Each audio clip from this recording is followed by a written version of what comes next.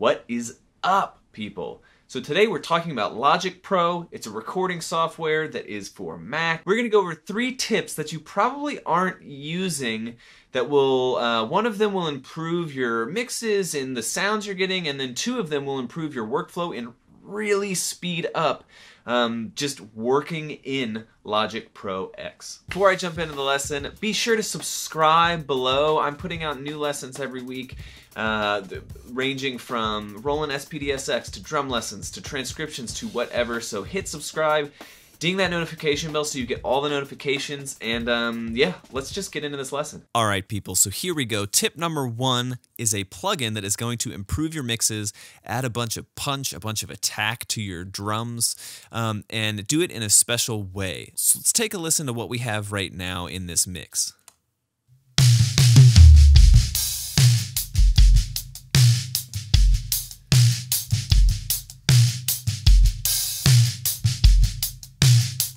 All right, so gushy snare drum, kind of like dirty drums. This first tip that I have for you is using a plugin that Logic has stock for free, and it's called the Enveloper. It's this plugin right here. If you go to Dynamics, Enveloper. So I've put it onto the room mic here. So with room mics, let's go to the recall default. So this is how it'll look. So that's not turned on yet. Let's listen to this room mic.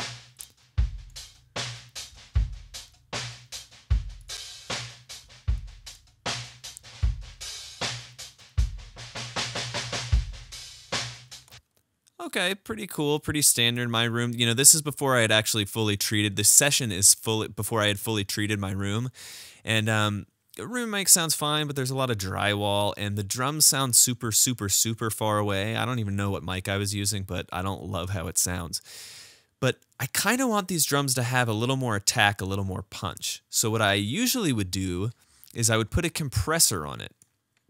So the problem when you use a compressor is it brings up not just because I'm trying to get more transient. The Enveloper is a transient designer, and that's what I'm trying to do. Is I'm trying to take this room mic and get more transients out of them. I'm trying to get more attack, more punch. When that snare hits, I want more snare. But using a compressor to do that, which you usually can do that with a compressor not only brings up the transient and makes them smack more, but it also brings up a lot of the room noise, a lot of whatever else is in the mix, depending on where you set your threshold. So because this room mic, because the drums are so far away from the mic, if I start compressing it,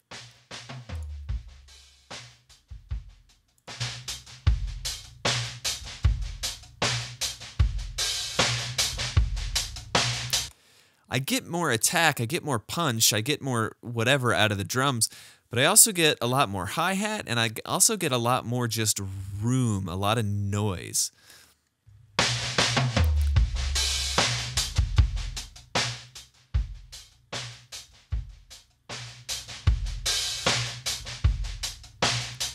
So that's what the compressor does. It kind of brings out the transients more, but it also brings up the room noise. This Enveloper, it has a way right here to gain up the transient, but then also use this release gain down here to control how much other stuff you bring up.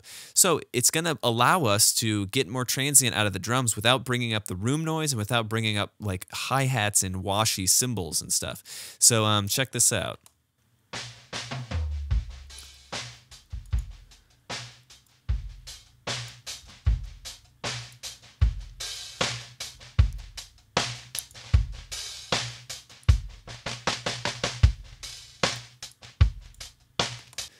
So you can hear the transients are coming up now, but it's getting a little gritty and distorted. So what you're going to want to do is mess with these time knobs down here. And what this is it's deciding how long the transient is with this one and how long the release is with this one.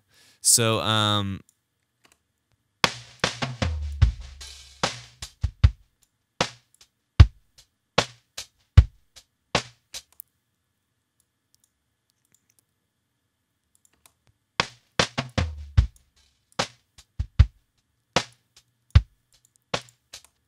So if I go real extreme like that, you can see that the transients are dialed to 79 million now, and there's no room noise and no nothing that got brought up, but it sounds a little distorted, a little wonky. So I have this preset.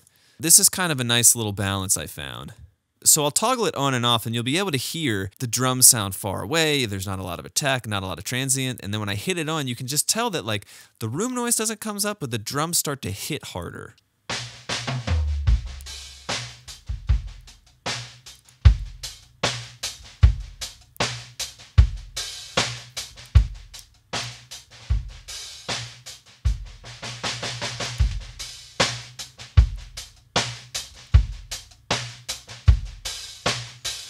That's the enveloper on a room mic. You can also use this on a parallel compression track. So this is a parallel compressed track. This is all of, I'm sending, a lot of kick, a lot of snare, a little bit of rack floor, and then a tiny bit of overheads, and then I'm compressing the just insanity out of it. We're pretty much limiting at this point. It sounds cool, but I still want a little more attack. I want a little more transient. I want this drums to smack a little bit harder. And again, we can use this enveloper tool to do that. So, because I've already compressed it a ton, if I throw like another compressor on it, I'm going to start getting a lot of weird noises, some hisses, because it's just too much compression, and it's going to start bringing up, everything in that mix, including, the noise of the preamps I use and all that stuff. So, if I use this enveloper though,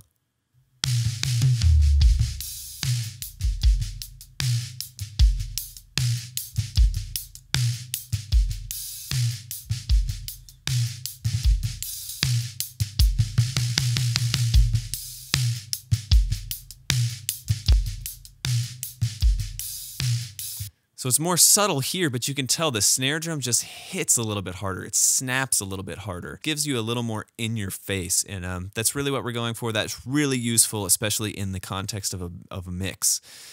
Just bringing out those transients a tiny bit more can really go a long way in a mix. All right, so the second thing we're going to talk about is saving channel presets, and not just channel presets of like your inputs, but also bus channel presets. So the first thing that I'll do just to show you, how you can save these presets is I have a template set up. This is the template I start all my sessions with. It's got all my drums grouped together like I like it, and a vocal mic if I'm doing a lesson. You'll notice that all of these channels already have a bunch of EQ, compression, and all of this gets me in the ballpark. I also have all these buses set up, and like I can literally track something, highlight all this, enable all these EQs, and I'm like there. I'm ready to go. That mix is pretty dialed in. So the value of having a template set up is just that. You can just set it up and you're there and it sounds great. But sometimes you're working in a session someone else sent you, and you're tracking your drums, but you want to be able to pull up all your presets. So it's nice to have templates, but it's also nice to have each track that you do kind of set up and dialed in and saved as its own preset. So let me show you how to do that. So let's go to the kick drum. Let's go to Save Channel Strip Setting As. It's going to bring up this Save dialog box, and all you're going to do is save these in a spot where you want to save them. Notice that it's under the Music tab, under Audio Music Apps, under Channel Strip Settings, and under Track. And that's where all this stuff goes. So if you see right now, if I say, if I click on this and I want to pull up a new channel strip setting, that's what I have all down here. And a lot of times you'll just see an endless list on people's computers, because people don't know that you can actually save these in folders, which is why each of these has a little fold-out menu. So if I go back to Save Channel Strip Setting As, Music, Audio Music Apps, Channel Strip Setting, Track, I can create a new folder inside this track folder that says, Feb 2019 pre's. So this is my February of 2019 presets, and I can go to name it, and I can say kick. Then I can go to my next channel, and I can save channel strip setting as select that folder I just created, put it as snare. Go here, save channel strip setting as, go there, and I can say snare bottom. And I can do that for all my tracks. And now if I pull up a new session and I'm setting up this session and I want to make this one audio track I have, you know, my favorite snare drum setting, I can go to this settings list at the top of the channel strip and I can go down to February 2019 presets and I can go to snare. Boom. It's set up. It's ready to go. So you can also do this with buses.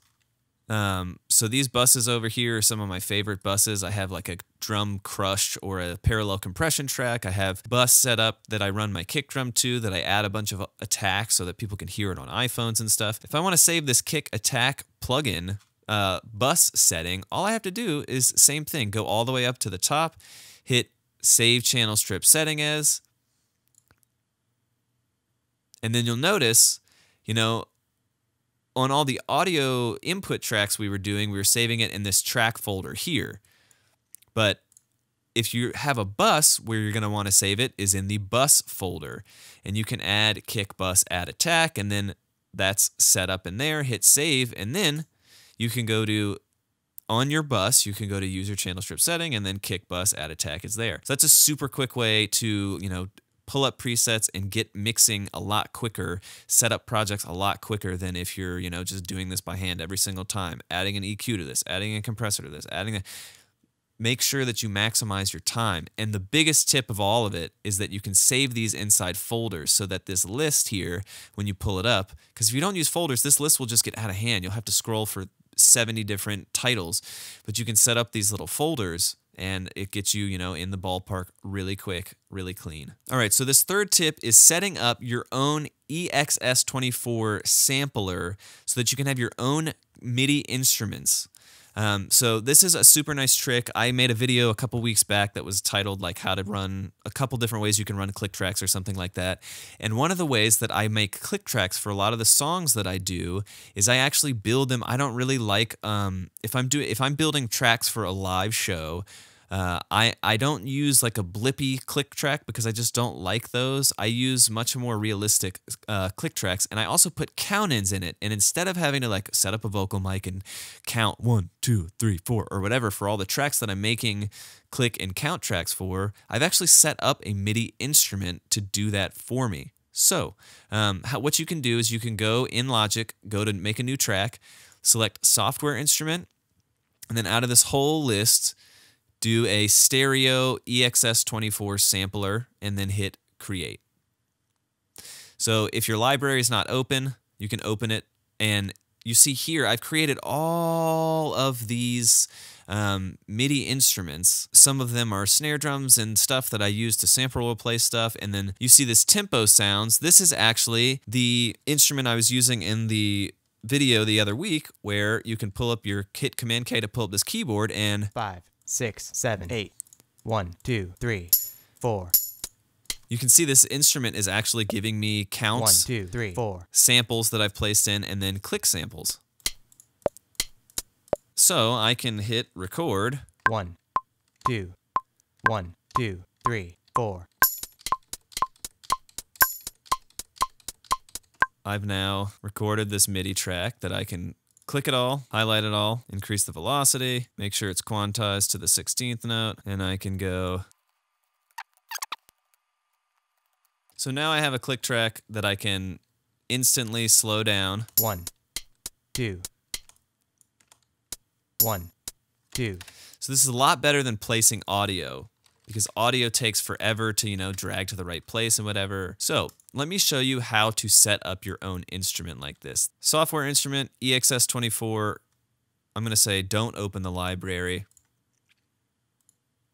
Okay, so now I have a new EXS24. All right, so this is my new thing. This is where I want to drop whatever samples I want to create a MIDI instrument out of. So what I need to do now is hit the I up top to open up this dialog, and I need to click here on the middle part of whatever this is to bring up this EXS24 editor, and we're going to edit by this button right here. When I click that button, brings up this dialog. This is where you can drop any samples you want. So I obviously have dropped some clicks and counts, but let's say, you know, for whatever reason, we want to put some snare drums on here. I'm gonna go to my samples. I'm gonna go to this Aaron Sterling, and let's say I want to do, let's say I really have one of this LeBron's James. I really need I really need this sample right here. So I found it on my computer. I'm going to drag it up, and now I have the LeBron's James samples dropped in. For samples like this, all I want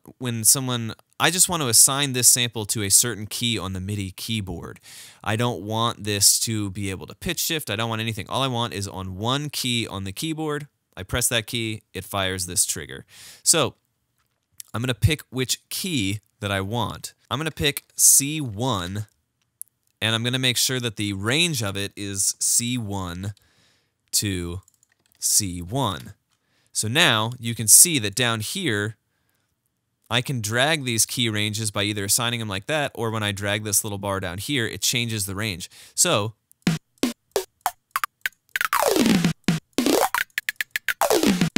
I can assign it a literal pitch, or I can just pick one note and have that be the pitch. But as you're hearing right now, this is pitch shifted because this little pitch dialog box right here is checked. If I uncheck this, it's now pitched right. But if I just tap very fast, you'll hear that the sample cuts off. I don't want that. All I want is when you hit C1, no matter how long you hold it, it plays the whole sample of the snare drum. So I can go to one shot, click this, and now, no matter how long I click or no matter how hard I press on a MIDI keyboard, it is going to play that sample just like it is. Now I want to save it. Otherwise, I'm going to have to redo this every single time. So to save this instrument, what you want to do is you want to go to Instrument, and you want to go to Save. And that is going to pull up. Again, let's be really careful. Sometimes Logic doesn't always pull up these folder structures, right? And you'll end up saving presets in a folder that it's not supposed to go there. So you're in Music, you go to Audio Music Apps, and then you go to Sampler Instruments. And then you can see this is where all the other instruments that I've set up are. And I can go over here and type in, LeBron's James snare. Anytime I go to set up a new EXS instrument, I go to Software Instrument, I go to EXS24, and I go to Open Library, you'll see that it opens up my library to all of my, things that I've set up. So if I want to go to that one we just did, which is the LeBron James snare, I have it set up now. And if I find C1, I have a snare drum now. So whatever it is, this can even help in programming. This doesn't have to be click tracks and that stuff. This can be, when you're programming, it's so much easier to me to have, your favorite snaps set up on a MIDI instrument like this that you can play and build a track out like that than it is to like drag that sample all around, and that's a pain. And it being MIDI, all of this instantly shifts in tempo when you change tempos in a project. That's kind of the last tip I have for you, is making your own MIDI instruments to make, your workflow easier. All right, so we talked about the enveloper, which is like the transient designer, and how we can use that to improve our mixes, give more of our drums punch and attack and just in-your-faceness. We talked about organizing presets for all your channel strips and all your buses to pull that stuff up super quick, way quicker than I used to. I used to dial all that stuff in every single time over and over again. And then the third thing we talked about was setting up our own MIDI instruments for things like click tracks and count-offs and stuff like that. So hope you enjoyed the lesson. Remember to subscribe below, hit that notification bell. Hit me in the comments. What are your favorite Logic Pro tips? Are there presets you love? Are there plugins that you love? Is there some kind of feature like flex time or something that you love? Like, put in the comments what is your favorite Logic Pro tip, and yeah, thanks for stopping by. I will see you in the next lesson.